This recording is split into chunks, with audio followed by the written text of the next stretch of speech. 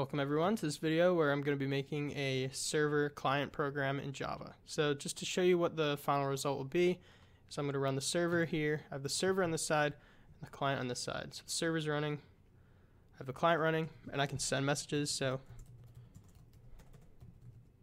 it is up, spelled it wrong, but whatever. And then so hey guys, what is up? The server receives it over here and sends back that's received the message. You can send multiple messages. So my name is Tom. I love soccer, and you can see it's receiving all of these. And then if I type in bye, the client closes down, the socket is closed, and then the server is still running, however. So then I can connect again. I can say I have returned, and so you can see that then it has sent that. And so the server is constantly running, and the client will connect to it multiple times. This is what we're going to be building. Okay, so to start this program, what we're going to do is we're going to first build the client. And so this is just a separate project on IntelliJ. I'm just going to create a Java class, and I'm going to call it client. And so then, of course, to run the client, I'm just going to make a main method. And so to make a program like this, what we have to use are sockets. And so basically that's what we use to connect a machine to another machine, is you use a socket connection. Basically, sockets provide the communication mechanism between two computers using TCP or transmission control protocol. And so what you have to do is you make a client program that creates a socket on its end of the communication, and then you attempt to connect that socket to a socket on the server. And then the client and the server then communicate by writing to and reading from the socket. And basically what a socket connection means is that two machines have information about each other's network location, which means their IP address and also their TCP port, or the port that they are communicating over. And this is represented by the socket class in Java. So the first thing I'm going to do is I'm going to create a socket object called socket. I'm going to set that to null. Okay, and so to communicate over a socket connection, basically streams are what are used. So you have both an input stream that you can read data from, and you have an output stream that you can output data through. And so a stream, what it basically is it's a sequence of data. And there are two types of streams. You have a byte stream, which processes data byte by byte, and you also have a character stream that allows us to read and write data character by character. And so an input stream, what that does is it reads data from a source. And so here, because we are receiving messages from the server, we need to have a sort of an input or an input stream. And so the thing I'm going to be using here is an input stream reader, because I want to be reading characters from the server. And so we're just going to set that to null. And so what an input stream reader is it is a bridge from byte streams to character streams. So we will use the stream from the socket, the input stream, to create an input stream reader. And so with this program, something we also need is we need to send messages to the server. So what we basically need is we need an output stream. And so what I'm going to be using in this is the output stream writer class. And just originally I'm going to set that to null. And so basically the output stream writer is a character-based output stream. So it's a bridge from byte streams to character streams. And it does this by wrapping an output stream or a byte-based stream, which we are going to obtain from the socket. And so now what we are going to be doing is we're going to try and improve the efficiency of the program by using buffers. So basically the point of a buffer is to speed the input-output operations by, rather than writing one character at a time to the network or the disk, it writes a large block at a time. So in other words, instead of reading one character at a time from the underlying reader, the buffered reader reads a larger block or an array at a time. And so basically what we're going to be doing is we're going to wrap the input stream reader with a buffered reader just to improve efficiency. And so when the buffer is full, what it will do is it will flush to the underlying input stream reader all at once. So the input stream reader right here that we are going to be wrapping is when the buffer is full, it'll flush everything to it, and then it will flush everything from there to the input stream. So what we're going to do is use the buffered reader class, just called buffered reader, and we're starting it out as null.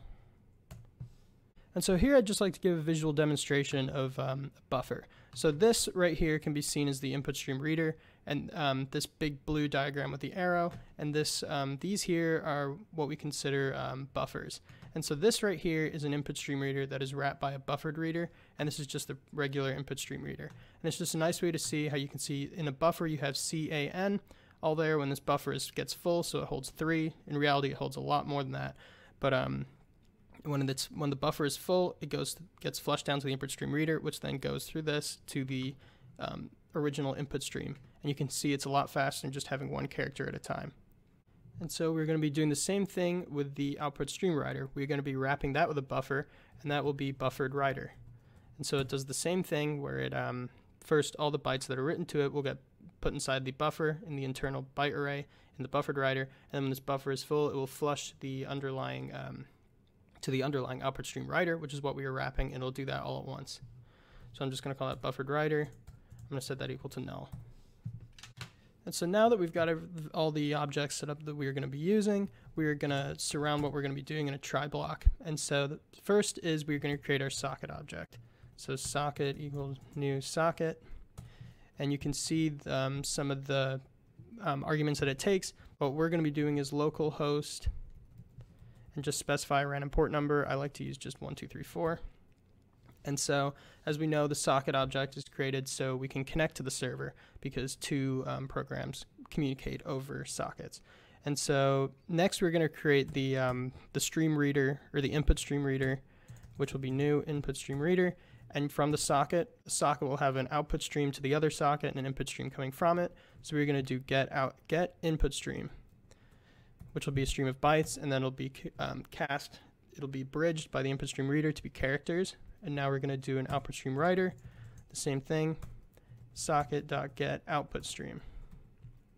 And then after that, what we have to do is we're just going to wrap both of these, the reader and the writer, with the buffered reader and the buffered writer, just to improve efficiency. And so we're going to do input stream reader, and then buffered writer equals new buffered writer, and then output stream writer. So now we're going to use the scanner class because we're taking input from the console. And so you do scanner equals new scanner, and it'll take the argument. We're going to do system.in, which basically means keyboard input. It's like an input stream that is connected to the keyboard for input from console programs. Okay, and so now for after this, we're going to want to wrap the rest of the stuff we do in a while loop. While true basically means it will run forever, because while true, true is always true.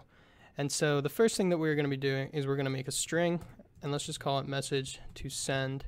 This is going to be the message that we're going to send to the server, and we're going to do scanner.nextLine. So basically the scanner is just going to retrieve the next line. And then we're going to do buffered writer, and we're going to use .write, and one of the arguments that it takes is a string, and we're going to do message to send. And so after we've done that, what we will want to do is we'll want to do buffered writer .new line. And so basically when it uses this write message, it'll send it, but it won't send a new line character. And if we're using, you'll see in a bit, but buffered reader and we use read line, it won't know that the line has ended. So we have to use read line. And next is something we're going to be doing buffered writer.flush. And so basically what flush does is it flushes the stream. And the only time a buffered writer will flush its stream, unless you tell it to, is when its buffer is full.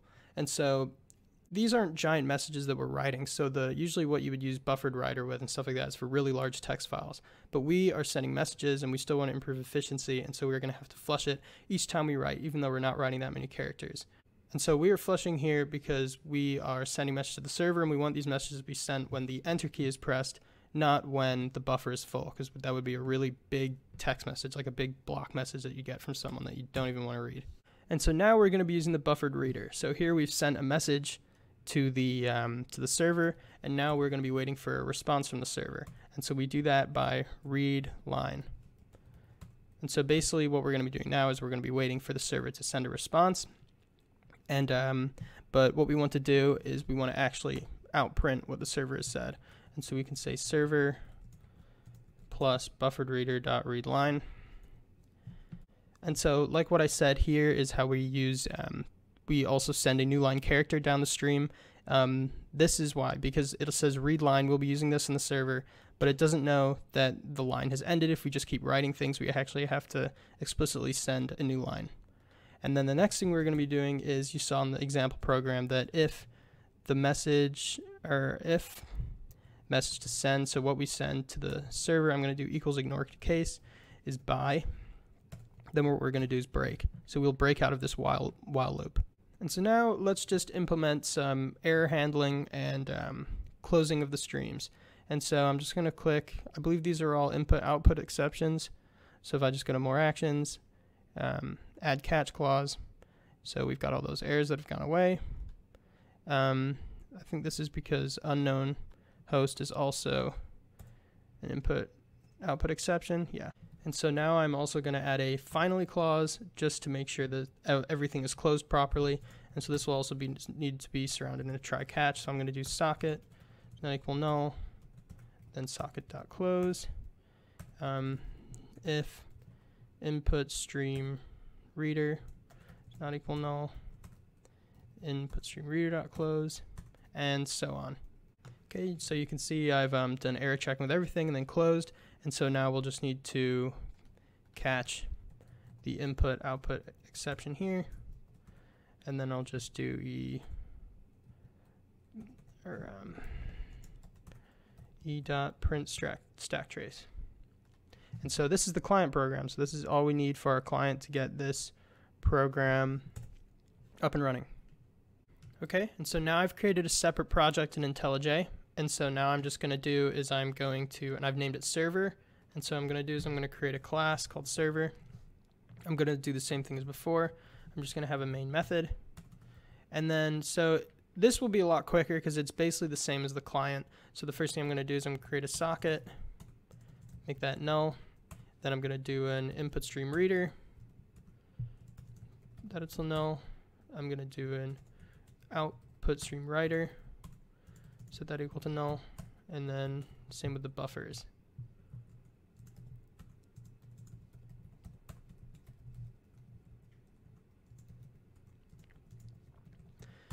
And so the main difference is, and the most important difference is that we are going to be using something called a server socket object. And so what a server socket object is it basically just waits for requests to come over the network, and it listens on a certain port number for these connections, and then using a certain method, which you will see called accept, it then returns a socket object that you can communicate with the client over. So we're going to do new server socket, and it's just going to be the port number that it runs on. And something that is important is this port number here must match the port number that your client is using, because it's saying that you're going to be communicating basically on this port, and so you need to make sure those are the same. And so another big difference in this is we're going to be having in this two while loops, two while true loops, so that the server is constantly running. And so, but the first thing we're going to do, and it's going to be in a try catch block, of course, is we're going to do the socket object. We're going to set that equal to server socket.accept. So like I said, server.accept basically waits for a connection, and when that connection is made, it creates a socket object then the client and server can use to communicate by writing to it, and so on. And so then it's just going to be the same deal. We're just going to do equals new input stream reader socket.get input stream. We're going to do output stream writer equals new output stream writer, and we're going to get the output stream from that. And then once again, we're going to wrap these in a buffered reader and a buffered writer respectively. So just like this. Or sorry, and then output stream writer. And so this first while loop is going to be the one that's used to create a new socket every time the client accepts a connection. And so our second while loop is what we're going to be used to send data back and forward. And so the second while loop will go here inside the try block. And so we're just going to have while true, and we're going to have string. We're going to get, because the client will be the one who will initiate the messaging, we'll do message from client equals buffered reader dot read line. So this will read what the client has sent, and then we're just going to outprint client plus message from client. And then the next thing we're going to do is we're just going to send a send something back to the client just to show that we have received what they got. And what I'm doing is I'm just going to say message received, just like that. And then once again, I'm going to do a new line so that when the client is doing read line, it'll send a new line character so it knows.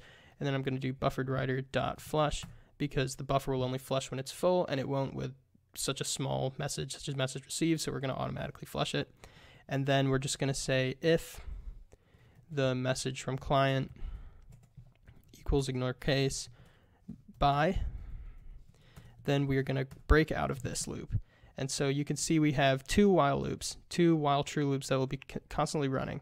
And so the first is to accept a new client connection. And the second one is just so when we go here, we get a new socket, we create the streams and everything for it, and then we go to this while loop and we just constantly send messages. And then when the client disconnects by sending bye, we'll break out of that and we'll loop back here and we'll just wait for another client to connect. And so the only last thing that we need to do now is we just need to add the catch clauses. So just like that. And so now one of the final things that we need to do is we need to close everything down.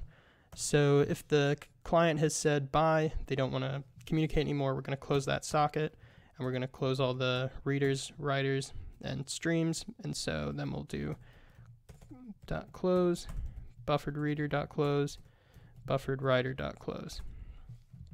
And then for this, this catch block here, let's just add this to the method signature to make it easier. And so this should be the final product. And now for the final product, if we get the server up and running and the client up and running, just say hi, message received, how are you? You can see it getting printed to the server's console over there. Let's say bye, we finish here, and then let's just connect again because the server's still running, we shouldn't have any issues. Hello again. And there you can see. So this is the video. Thank you for watching.